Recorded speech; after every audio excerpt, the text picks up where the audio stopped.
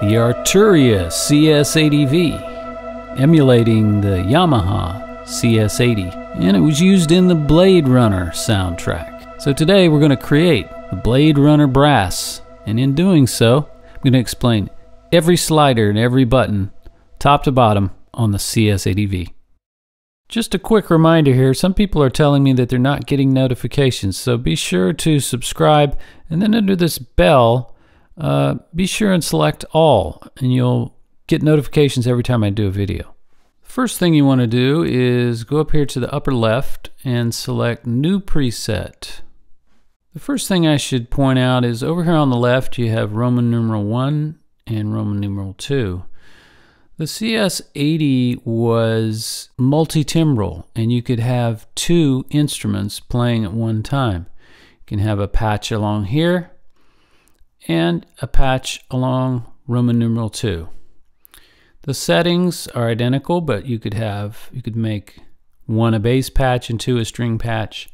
Then down here you have a mix section where you can have patch 1 playing, a mixture of the two, or patch 2 playing. And of course, Arturia has added a lot of functionality in that you can have several patches playing in splits on the keyboard using this multi setting here. You can set different zones, 1 through 4, and you can, over here on the right, you can decide what your key range is and how the oscillators will go in a random fashion, rotate, etc. You could have one patch that responds to the ARP while another patch doesn't. That could be very interesting. And you could set individual pans, volumes, and things like that. So quite a bit of functionality there that the original CS-80 didn't have, but that's not needed for the Blade Runner patch. So to start out with, we'll take a look at the VCO section, voltage controlled oscillator. Come down here to the mix and turn it up on Roman numeral 1. So we're only dealing with this oscillator on top here. So your default patch is set up with the saw wave playing. And you also have the triangle wave and noise and the square wave. And there's an LFO included here with the VCO section that can modulate your square wave with pulse width modulation, and you can set the speed of that.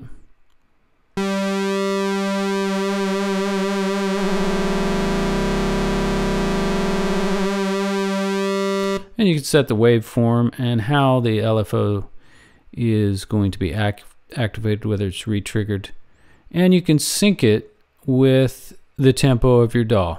While I'm here, just let me mention that this LFO here, that's intended for the pulse width modulation, and this LFO down here on patch Roman numeral 2,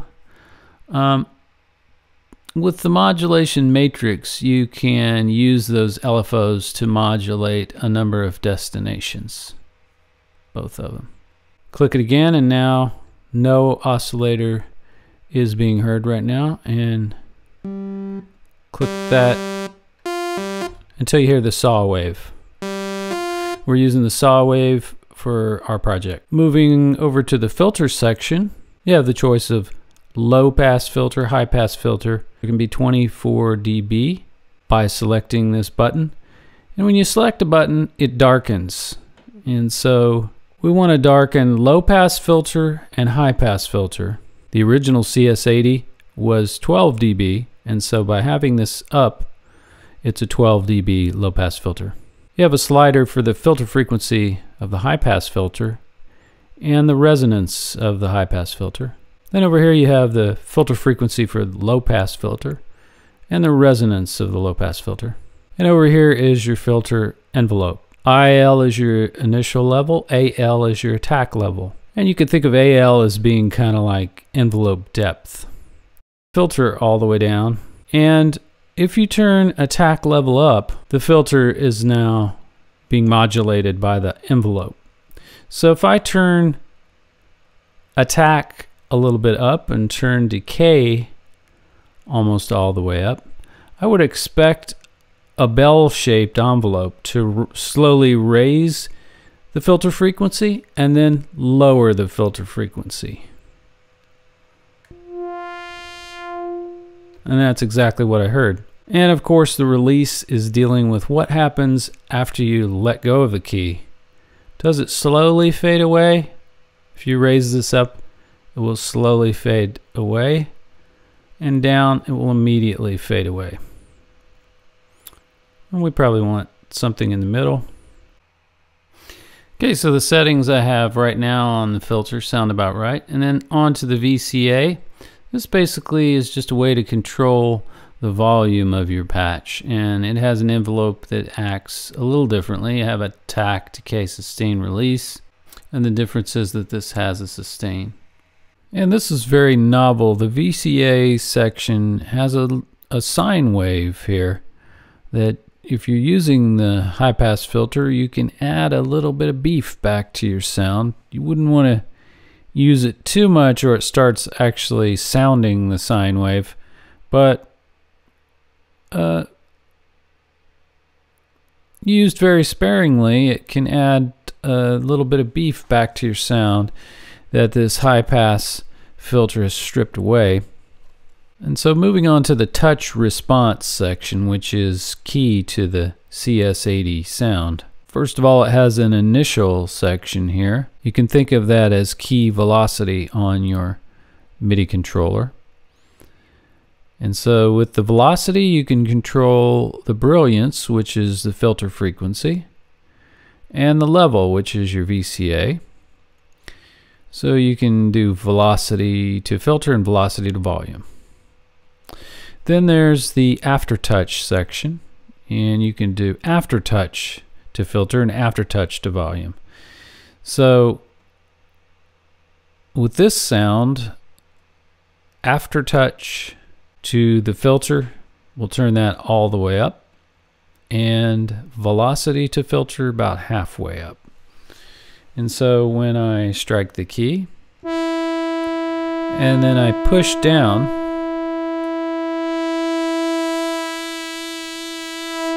you can hear that we're starting to get there. I'm not saying that that's the Blade Runner patch, but you can hear we're starting to get there.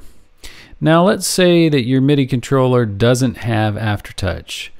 You can sort of accomplish this another way. So I'll turn that down. Under the panel here, you've got the modulation section. And so make your source your modulation wheel, because most MIDI controllers have a modulation wheel. And turn the amount all the way up, and your destination will be low pass cutoff. Then use the wheel again for high pass cutoff. Now let's talk about this link button here. Here's the strategy for this sound. We're going to use both of the patches with a saw wave, and then down here you can detune your patches. And so when I hit this link button, what that does, it applies the VCF, VCA, and touch response to this patch as well. But I do have to choose the saw wave down here. And then it runs up here through this section. So just to make sure that I've got the saw wave, I can turn all oscillators off.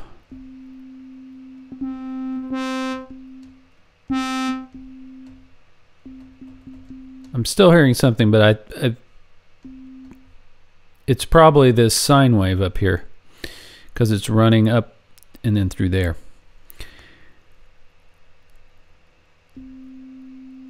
But I can be certain that the square wave's off, because that would be on, and I can be sure that it's not the triangle wave. So that's definitely the saw wave. So now if I go here to mix and turn it, if I double click it, it will go exactly halfway automatically. Now you hear that really phasey sound that you notice right away in the original. And so we need to add one more thing. There is an overall LFO. Back in the day, they called it the sub-oscillator, and it's this section right here. And you can choose your wave shape for your LFO, which I've chosen sine wave. You can set the speed, and then you set the destination. You can send it to the VCO. You can send it to your filter. You can send it to your VCA.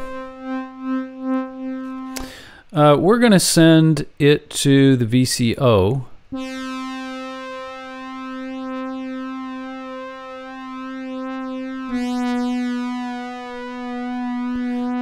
And you hear just enough to make it wobble a bit, and that's kind of what you hear in the original. It's not really a severe wobble, but it's just enough to make things move around.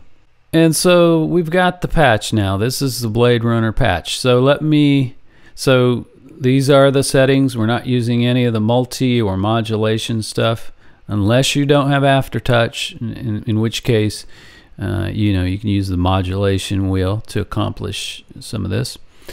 And so this is our patch. So if I've missed any settings or anything, just copy these settings and let me go through the rest of the settings on the CS-80V. So I didn't talk about sync. So here's what the sync button is used for. Okay, and down to the third section here, you have sub wheel, which is using your modulation wheel on your MIDI controller to control the speed of the sub oscillator. And if you hover over that, you can see down in the lower left there, it says sub osc speed modulation. And of course, sub oscillator is the LFO. And so if I hit that sub wheel button and I move my modulation wheel, you can see that moving. Now on the original CS-80, I believe that this outer ring was, outer and inner rings were coarse and fine tuning. And so Arturia has retained that little wheel there and given it another function. And then you have the ring modulator section, and this is for making bell-like sounds and metallic-like sounds. And up is off for all of these. Here you have the overall frequency of your oscillators, and it's in conventional feet as it was on the old organs. So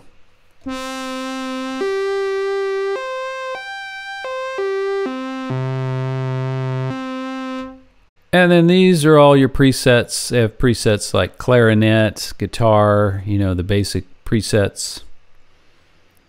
And next to the mix here, you have overall brilliance and resonance. And here under this touch response section here, you have initial pitch bend. So it kind of imitates some instruments that have an initial pitch bend as part of their attack. Then you have these three sliders that are really part of this LFO over here because they're used to apply aftertouch to increase the speed of your LFO and use it for tremolo if you want to do it that way, if you don't want to have always on type of LFO as we have with our Blade Runner patch. And then you have keyboard control where you can, if you feel that your bass notes are quieter than your notes in the higher frequencies, you can adjust this globally. Global volume. And then you have an arpeggiator, which the original one didn't have.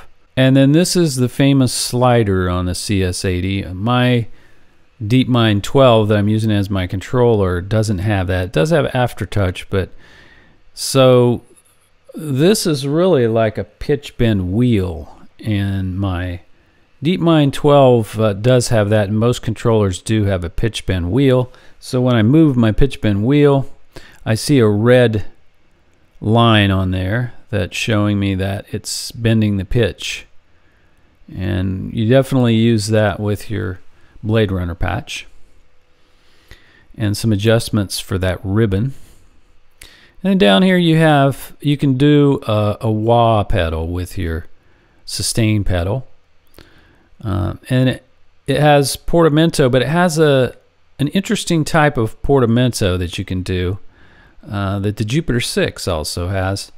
It's called glissando. So instead of sliding up to the note, it can play every note along the way.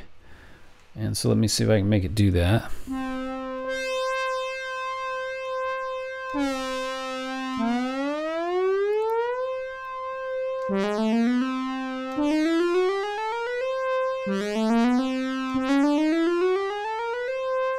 And you have chorus and delay.